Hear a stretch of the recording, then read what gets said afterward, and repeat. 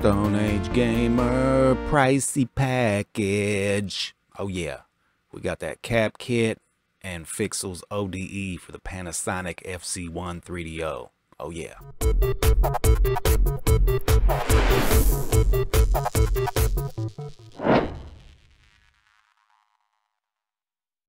Have you experienced the awesome power of the Panasonic Real 3DO system?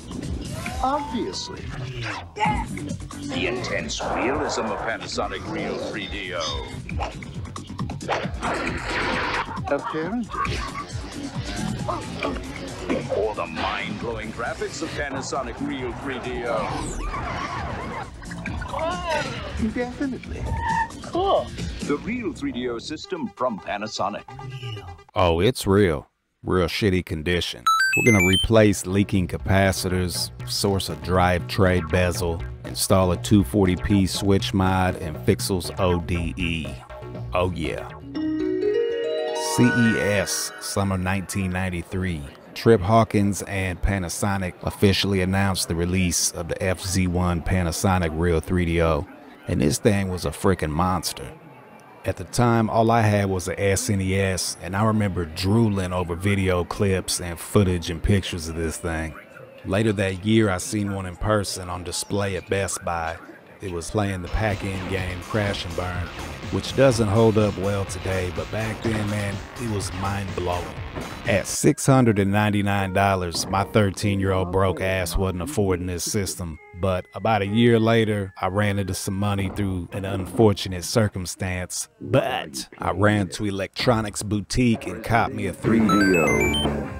The most advanced home gaming system in the universe. It's time to put away your toys. Toys are put away. Let's get these bottom 4 screws out so we can pop this top off, get this CD-ROM drive out of here. You got 4 screws on each corner. Pull up and away. You got these little fingers in the back that you need to unlock, and you want to hinge it back and be careful not to damage those ribbon cables. We're going to reuse them. These just pull out. You might have to work them from each side. Optical drive out. I'm gonna reuse these ribbon cables, but I believe you can order new ones from Fixel. Remove all the perimeter screws from this shielding and it just pulls right out. Up at the top middle, we can see this has the VP536 encoder chip, which is a good thing, which means we can install the 240p switch mod in this unit. Oh yeah. Now if you look here by this large filter cap, you can see some leakage underneath it. Also, the 2 caps directly below it were in very bad shape. One of them was completely shot, super high ESR, corrosion, leakage. There was a little bit of board damage, but we get it cleaned up and I actually upgrade those caps, as you'll see later. So now I'm just continuing to break this down, taking the fan out, unplugging that transformer. We're just gonna work on taking anything else out so we can get this main board out. There's your power and eject buttons. Clear LED light diffuser. This expansion port shielding. And we're just gonna follow the perimeter of this main board, removing every screw. There's a couple over here I forgot. So this little daughter board for the controller port, you're gonna have to disconnect that little ribbon cable as well.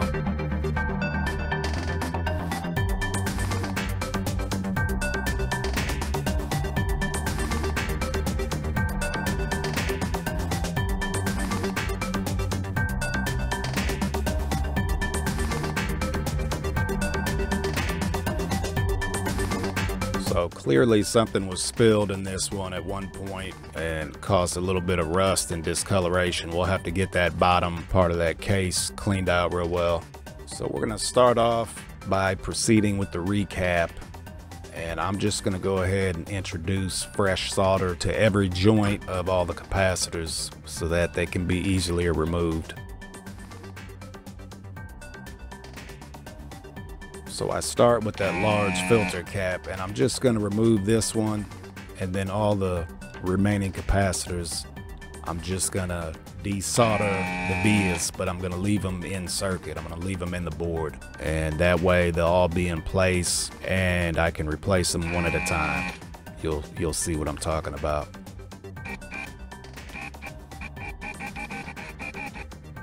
So here we are. I vacuum pulled all the solder out of all these capacitor vias, so they're just loose, held in only by the legs being curved. And so we're gonna go through and replace them one at a time. That way we don't mix up the capacitance values or voltage values. And I mean, you don't have to do it this way. It's just a little quicker, a little easier than pulling them all out and having to have a cap map.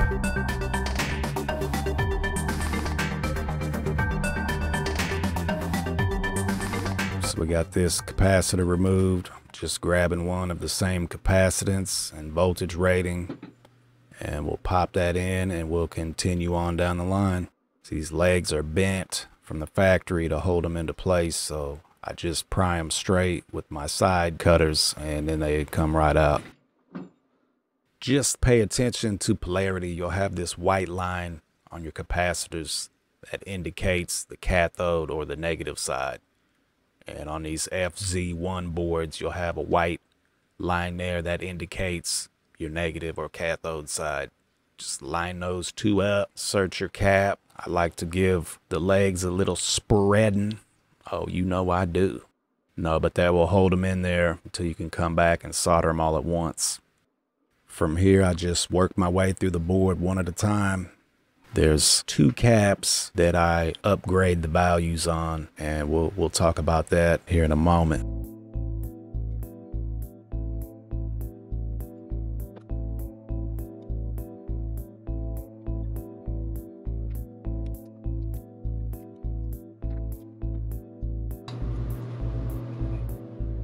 All right, so we got this area cleaned up.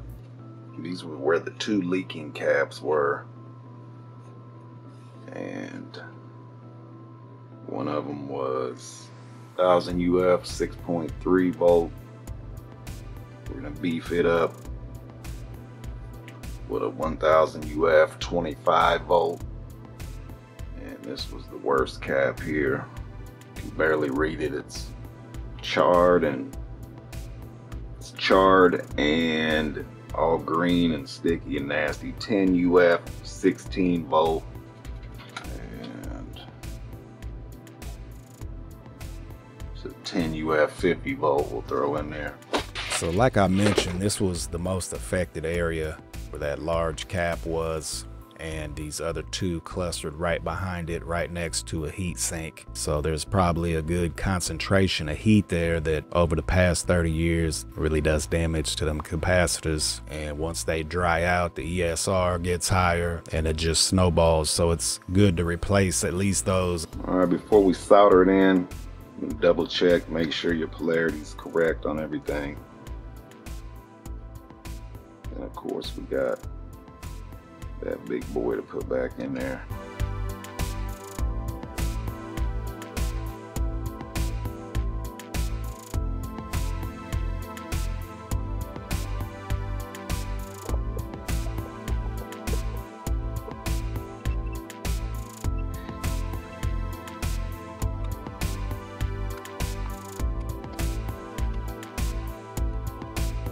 All right, here we are, capacitors repopulated, all soldered in. Just make sure you didn't miss any. And now we're gonna go ahead and get this back cleaned up.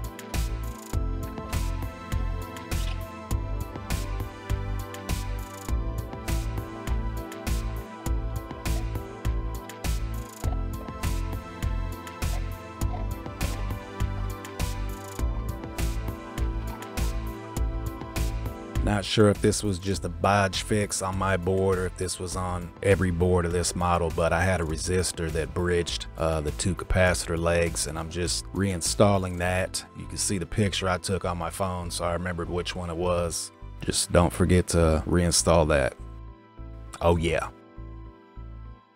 Here's a close-up of it. Now from here, I'm just going to install a simple toggle switch right above the expansion slot in the back of this system. And this is just going to bridge pins 52 and 55 of the BP 536 encoder. You also want to remove resistor 166. I didn't do this at first, and you have issues when you go to reboot the system if you do not remove this.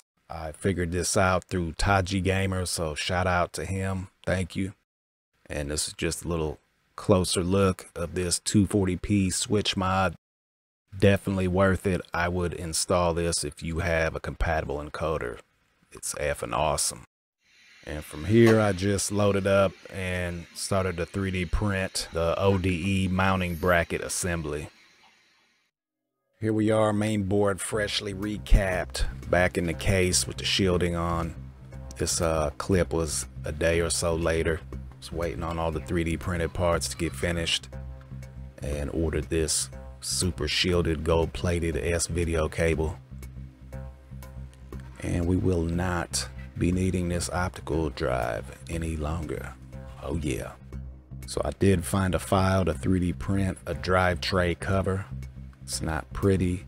I had planned to order an embossed metallic Panasonic logo to stick on the face of it. These little clips are what hold that drive tray in, but I do not end up using that 3D printed drive tray. Here's a look at that 3D printed ODE mounting assembly. It just mounts in with 2 screws where the top 2 were for the optical disc assembly. So we're just gonna pop that in right there. The ODE will sit like this, and we'll reuse those ribbon cables from the optical drive.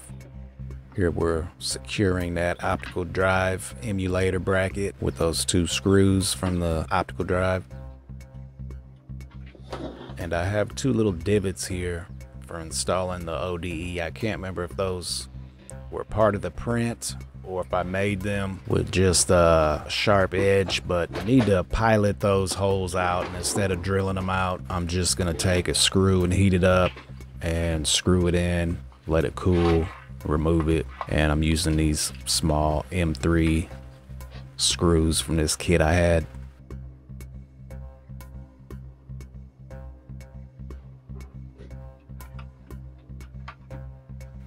All right, we're gonna go ahead and get this ODE finally installed in its resting spot. Don't forget to load up your entire 3DO library. Oh yeah. If you would have told me in the 90s you could have every 3DO game on a little chip the size of your thumbnail, I'd have thought you were crazy. Make sure your ribbon cables are installed correctly. This one you have to hold in the slot while you force that locking collar back. Make sure you get it secure so you get a good connection. Oh yeah.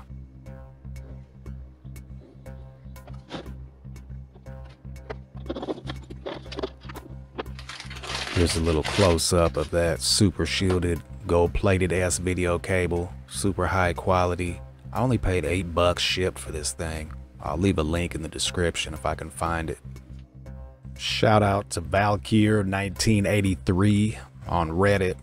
Dude was cool enough to offer a Panasonic disc cover free of charge. All I had to do was pay shipping. So this 3D printed one was better than nothing, and I planned to put a Panasonic sticker on it, but I mean, there's nothing like the original, and that really completes the setup and just brings the nostalgia to another level, you know what I mean? Having that missing really sucked. So thanks again to Valkyr1983. So it was at this point I had already tested the system, everything worked, but when resetting it would hang up if I had the 240p switch enabled. And Taji Gamer let me know about resistor 166. Here that little microscopic sucker is. You need to pull that out of circuit, then you'll have no problems resetting with 240p enabled. And it really completed the mod and made it seamless, and it works fantastic. So from this point the mod is complete. Only thing we have left to do is install that little optical drive cover. The only thing I would change with this mod is I would install the RGB mod, but none of them are available. I thought about ordering just the PCB from Osh Park, but Taji Gamer designed the PCB and he made me aware that they do not work with certain PVMs, and that's mainly what I would be running this on. So I'm just hoping another run of those citrus-based RGB PCBs are ran, and that I could get a hold of one, and I would probably go back and install it into this. But the S-Video looks fantastic, especially on the 800 TV line Panasonic broadcast monitor that I have. Here's that drive cover inserted with those little 3D printed brackets. And now we're just gonna button this job up.